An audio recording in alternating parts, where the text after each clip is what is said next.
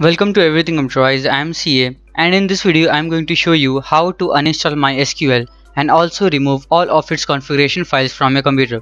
So watch this video till end and let's get started.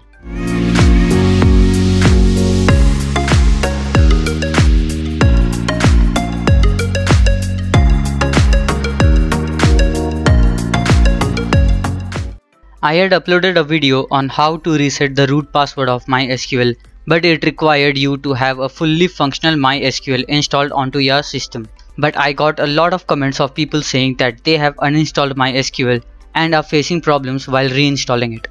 The MySQL installer was asking them for the current root password for the setup of MySQL server, so the installation never completed.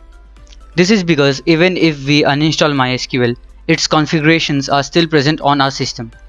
So I'll show you how to uninstall MySQL and also remove its configuration files so that you can install it again normally from the beginning. So I have MySQL running on my computer. Let's uninstall it. So for that you need to open Control Panel. So right click on the Start menu button and then click on Run. Now here you need to type Control and then press Enter. Now on the top right corner you need to type Uninstall. And now you need to click on the Programs and Features option. Here will be the list of all of the applications that are currently installed onto your system. So you need to click on Name field in order to sort it alphabetically, and then scroll until you find a bunch of MySQL applications.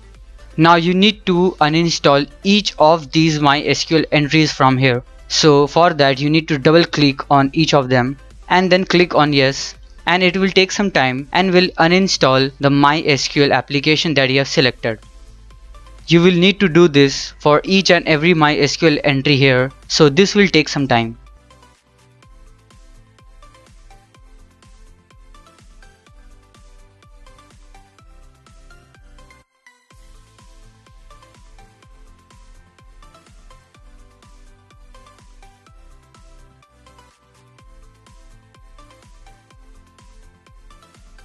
So once you have uninstalled all of the MySQL applications, you now need to delete the configuration files. So close Control Panel, and now you need to go to this PC if you are on Windows 8 or above, and you need to go to My Computer if you are on Windows 7 or below.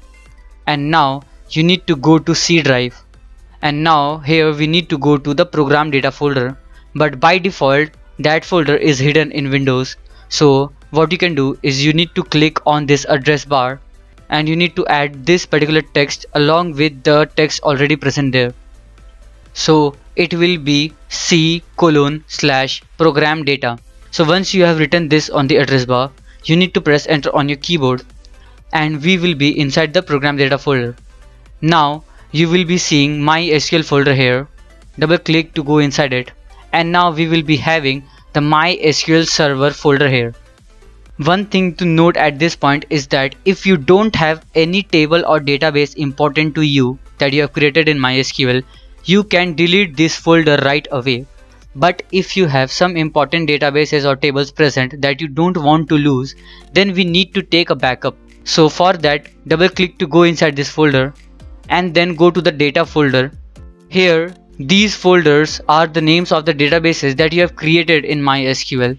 I have a database whose name is useless and I want to take the backup of this particular database.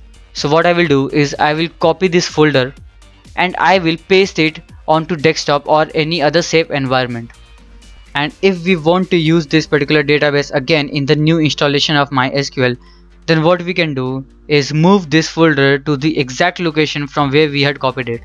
That is C drive and then ProgramData and then MySQL and then MySQL Server folder and then data folder. So once you have taken the backup of your databases, return back to the MySQL Server folder. Now we can delete this folder, so right click on it and then click on delete, and this will delete the configuration files of MySQL from our computer. So we have successfully and completely removed MySQL from our computer. Now if you want to install a fresh copy of MySQL, You can watch my video on installation of MySQL. I will be giving the link of that video in the description as well as in the info cards above. So this was all for this video. If you have any queries, you can post them in the comments, and you can also reach me out on Instagram. My Instagram ID is on the screen. I will try to answer your questions as soon as possible. If this video was helpful to you, don't forget to leave a like and also subscribe to my channel and press the bell icon to get notified whenever I post videos like this. Thanks for watching, and I'll see you in the next one.